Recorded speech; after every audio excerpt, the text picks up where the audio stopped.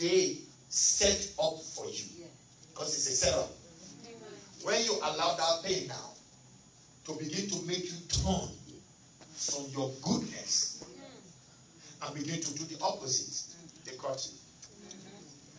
It will instantly bring a curse on you. Amen? Do you know when the Lord Jesus Christ was arrested? He didn't commit any sin. He came to set humanity free. He was arrested. The Bible says he opened not his mouth. He was silent. Amen. Go to 27. Jesus said, but I say unto you, which hear, love your enemies. You know, let me show you this. You can be angry. I'll tell you the gospel truth. God gets angry. The Holy Spirit can be angry. Are you hearing me now? Yes. But in the midst of that anger, God still loves you. Amen. It's very hard to understand, but it's the truth. Now, this nature, I've converted it. I converted that nature from God. I sat down for years and I converted that nature. I said, Lord, I will never permit my anger to turn to hatred. I will never. I have vowed my anger against anything, any man or any woman. I'll get angry if you mess up.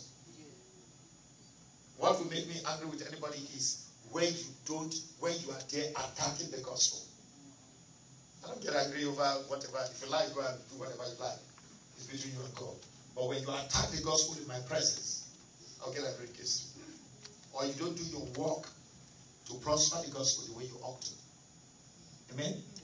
Now, when you do that, you have not committed any sin. You are fighting for the righteous cause of God. But when people begin to speak good of you, oh, you are the best. They worship you like God. Oh, you are this. Oh, you are that. Oh, you are that. You watch your life. Yes, yes. It's because you are demonic forces are operating with you. Amen. Amen. But when those that you love, either in your family or at work or something, you kneel down, you pray, you fast for them, and they turn against you, it shows that you are afflicting the kingdom of the devil. Oh, yes. That's what Jesus said. He said, do good to them which hate you. But when they do that, and you now got angry, and say, this person, I'm going to shoot him. I'm going to kill him. I'm going to do this. I'm going to do that. You are worse than an infidel. You lack wisdom of God. Because they have turned your love, which is original. You have allowed them to turn it into hatred. Go to that 28, my dear. Look at what it now said. Empower them that curse you.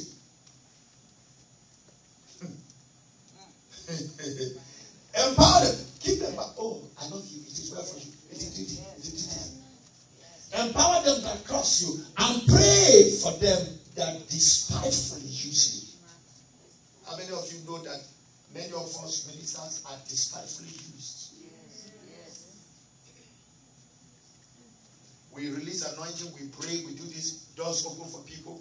You can hardly see people who will remember the man of God and say, this man too deserves to be blessed. And this is the way the devil lied to them. The devil lied to Christians that if you can take an offering, even people say it, if you take an offering and you put it inside the offering box, they will say, I gave you the money. I hear people say, I came with $50 and I gave you $50. So that's right. God doesn't exist again. It is human being you give it to. And I don't blame you. I blame those false pastors who carry church money and do all kinds of rubbish with it. Church money, the Bible gave us how it ought to be spent in the book of Leviticus. Amen. Amen. There are certain things that should accrue to the pastor or to the preacher. And there are certain things that must accrue to the work of God. can't be eating God's money and think the work is going to go. So otherwise, I'm saying that don't misappropriate the income, the offerings. Amen? Amen. Now, look at 30. He said, give to every man that asketh of thee, and of him that taketh away from thy goods, ask them not again. How many of you have had this gospel before? If you have had it before, it was a long time ago. But I decided to bring it to you now to hear. Because compassion is dead in the body of Christ. And God wants us to bring back compassion. Amen. Everybody seems to be selfish now. It is me and my children. God bless me and my house. God just bless me and my house. Somebody can buy 5 cars. And one person is struggling to even buy a bicycle. And yet, he or she look at that person, it's your business. And they're in the same church. It brings a curse. You must not neglect the less privileged among you, says the Lord. Amen. And everybody must be treated the same. Amen. In the house of God. Amen. No man is better than another person. Amen. It is the same blood. It's the same deliverance you got that they got. He said, and as you would that men should do unto you, do ye also to them likewise. How do you want men to do unto you? Do you want men to sit down at the table and be discussing you evil? I'm asking the church a question. Do you know that whatsoever you do to a man, on the contrary of what God says, can bring a curse?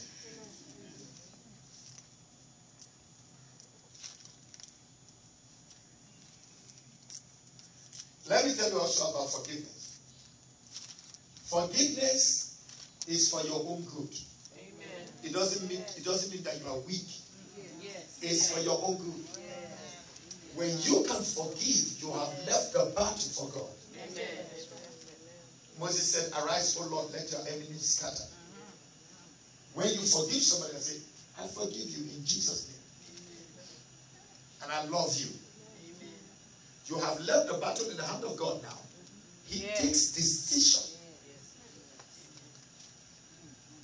And when God fights for you, you will beat your enemy. I'd rather prefer God to fight for me than me struggling fighting nonsense. Forgive everyone that is hurting. If one causes to be broken. Amen. Amen. Amen. So what is the key word there? It's 31. Somebody say 31. 31. Read it, everybody. As ye would that men should do unto you, do ye also to them likewise. See, as I said earlier, woe means curse. The key that destroyed the yoke of any curse, I want you to write that statement down. The key that destroyed the yoke of a curse. The key that destroyed the yoke of a curse. The key that destroyed the yoke of a curse. Write it down.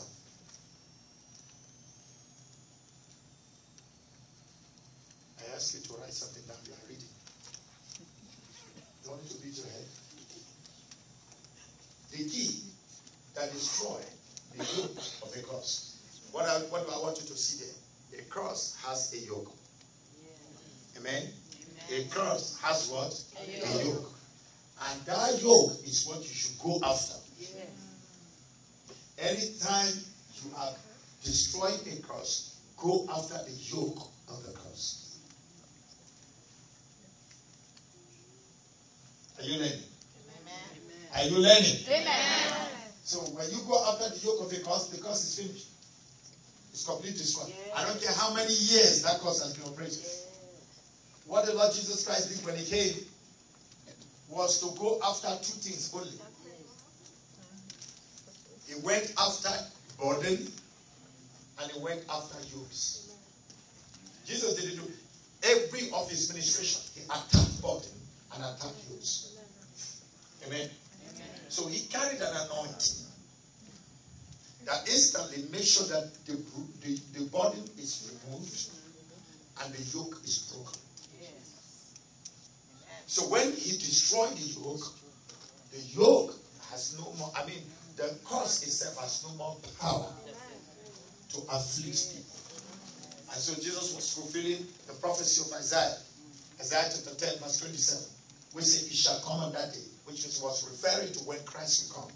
It shall come on that day when the burden shall be lifted off your shoulder and the yoke shall be destroyed because of the anointing. That statement is meant for cross destruction. It's for cross destruction. Amen? Amen? So, the arrival of Christ is what destroyed crosses for everyone who received it. Praise God. Hallelujah. What do we mean by that? We mean that the power of God's life, and this is it. Son, come here. This blood from you. Pick it up. Your two hands. What is in your other hand? Candy. Not this candy. Yes, good. Not exposed it. Not exposed it, candy. All right. It's cough drop. Okay. You know,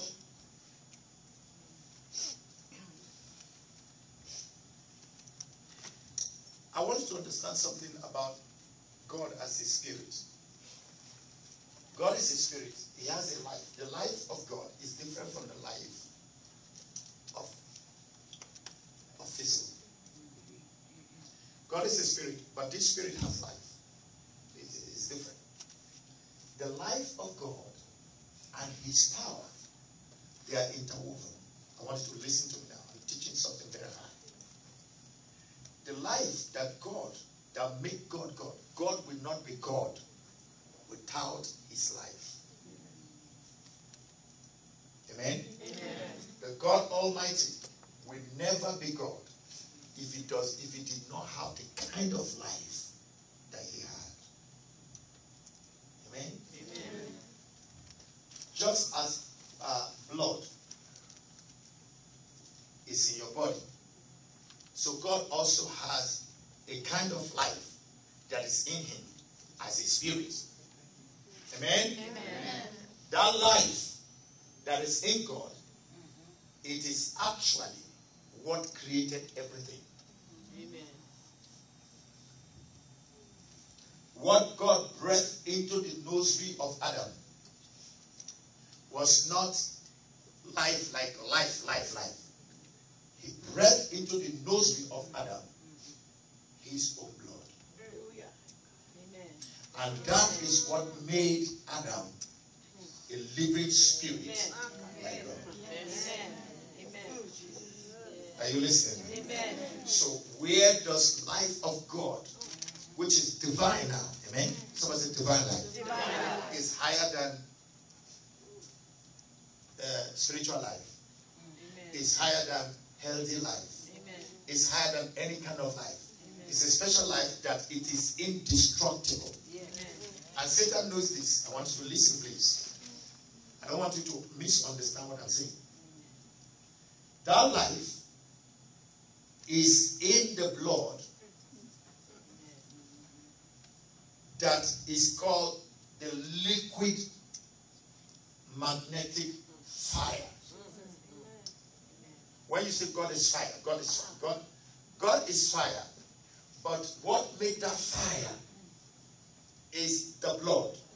The blood of God in the spirit world is not a liquid like liquid. It's a living, invisible entity. Yes. Amen. And so when God releases it, it moves like fire. Hallelujah. It can destroy Yes. and it can build. Yes. Amen, church? Amen. Now, are you tired? Good. You and I are going to preach. Okay. So, that when God made the body of Adam from the dust, he was lifeless. Amen? No life in him. God did not give Adam the life of goats, the life of dog, the life of animal, the life of bird. No. He gave Adam his own life. Amen. What made Adam to have dominion is the life of God that was breath in him. I got breath in. Do you remember what Job said? Job said, he said, the Spirit of God has made me. The breath of the Almighty has given me life. So it is the breath of God that gives you life, but that life is not human life. If you don't understand me, if you do understand, say amen. Amen. The life of God is different from the life that ordinary people have. Amen. It's called divine life. Amen. Now, power of the Holy Spirit is derived from that life. Amen. That dynamic power of the Holy Spirit is gotten from the life of God. Amen. If there is no life of God, there will be no power. But more especially, it is that life of God that is called His manifold presence. Amen. Where God is present, His life is manifold. Amen. Now, but this is the key. When God now breathes that life into the nursery, which is the blood, into the nursery of Adam, and Adam rose and carried, Adam is now carrying a divine life. Amen? He's carrying a divine blood. So with that divine, he now began to have dominion. Amen. He was the one that called elephant, because of the life. You look at lion and say, you shall become lion. Amen. You look at fish, you say, you shall become fish. Everything he named them is dominion. And everything honor him. Not because he was Adam, but because he carried the divine life. Amen. Now, this is what the devil did. The devil saw that mankind has received the life of God. So he said, the only thing I will do is to poison that life. When I poison the life through sin, that life will no longer be called divine. It will now be called a perverted life. So it is that life that carried now curse instead of blessing. So man, you saw that the Bible says man was driven out of the glory, and he was driven into the outer court of it, and then began to toil. He started toiling. Why? That life that is in him was the blessing, but it has now turned into a curse. Does somebody get me? Amen. Now, God bless you, my son. You've preached with apostle. How is that blood that has perverted now, the life that has been torn now, how can it be turned back into the original as truly divine life of God? God has to come down. No other way. God himself has to what? Come down.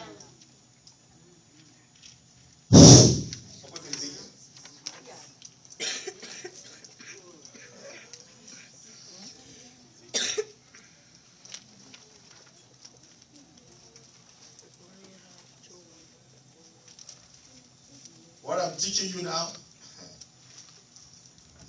there are studies that have been made for years. This is not something I got from anybody. It is God that gave it to me.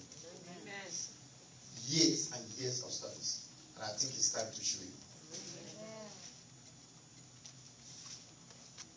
And you are blessed receiving it. Amen.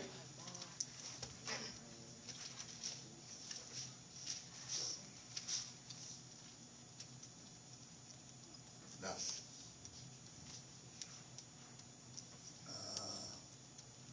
Ezekiel 16.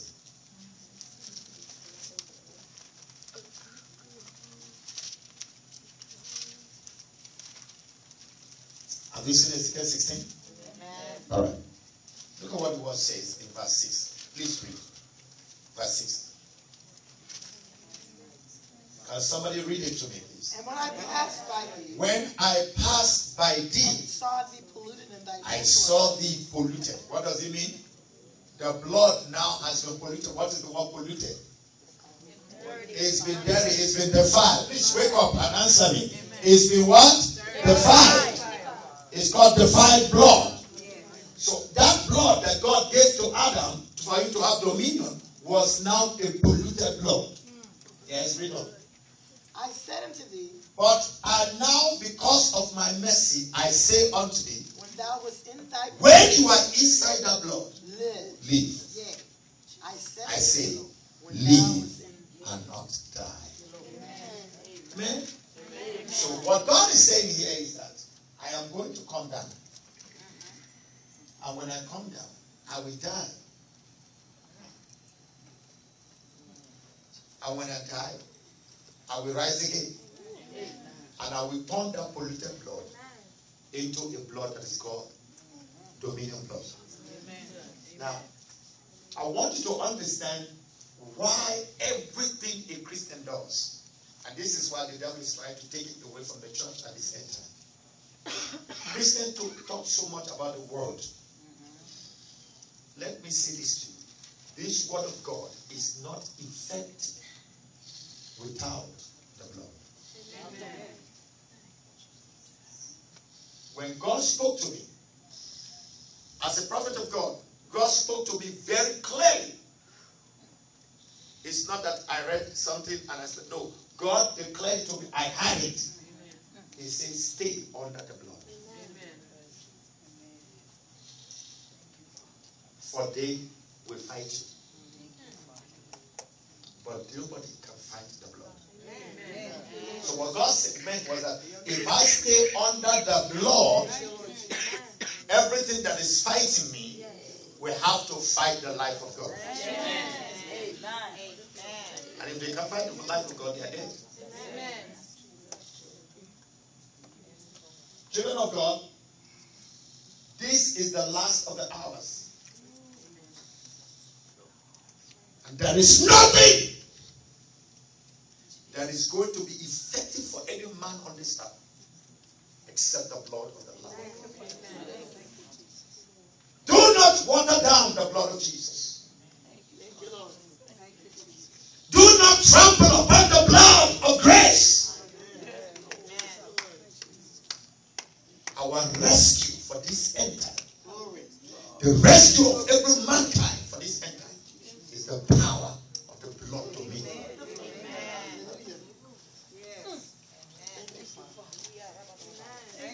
It is the blood. Now, the blood, the efficacy of the blood, for the blood to be effective to break the cross, the blood has to be decreed. And this is it. I'll show you something. In demonology, we don't just say, I plead the blood. Because this is what I hear Christians, Lord, I just plead the blood. Of course, you can say, Lord, I cover myself with the blood. But you must know why you are doing that. If you want to have a result, why do you cover yourself with the blood? Okay, I just cover myself with the blood so that Satan will not get me. Okay. If you want success, you go and paint your business with the blood and see in the next 1 week, if I stand to lie, heaven here, in the next 1 week, your business will be, if you do it well, your business will be a mighty explosion. Amen. Everybody will be attracted to your business. Amen. The reason is because every human being wants the life of God. Now, let me tell you something that wicked people do. In Africa, for instance, what is it that brought cannibalism in Africa? How did mankind started eating another man? It's not because of the flesh. It's because of the blood. Now watch me. Man thought that if they can drink the blood of human being, they will be like God. Are you hearing me? That is what brought cannibalism. It's not the flesh. It's the blood. Amen. There is so much authority and power in the blood, both in heaven and on earth, that mankind doesn't know. Do you know that for human beings that carry flesh to be reconciled back to God who is in spirit, reconciliation is only by the blood. Reconciliation is not because you fasted. The devil wants to kill you when he says go and fast. He wants to destroy you because your faith is on your fasting, and that is flesh. God will look at your fasting and say thank you. And you can take another 78 days. But when God sees the blood, God will stand on his throne and say, my baby, what do you want me to do for you? He said, say, don't you ever play with what God uses me to teach you. Amen. I empower you by the blood of Jesus. The efficacy of the blood is what destroys curses. Amen? Amen. The blood is applied by decree. You must, if you want to see results, you must apply the blood. Thank you.